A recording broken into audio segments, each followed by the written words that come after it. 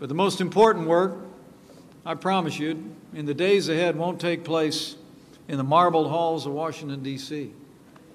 The truth is, as you all already know, the progress we've made as a nation is a result of the American people making a decision that they could elect a president, that they could elect leadership at every level to turn this country around and head us back in the direction of greater security and greater prosperity.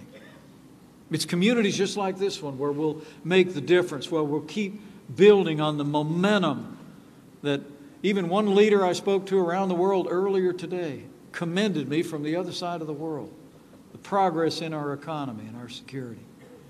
The truth is, the President and I know the American people are and have always been the beating heart of this nation. You make the biggest difference every day, in the big ways and in small ways.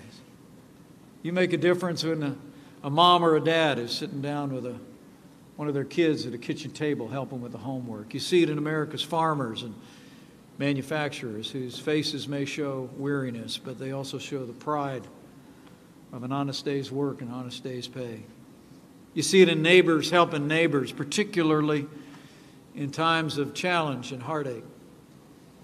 You know, in the last year, I've had some great privileges as your vice president to travel around this country and a little bit around the world representing the United States, and it's been my great honor.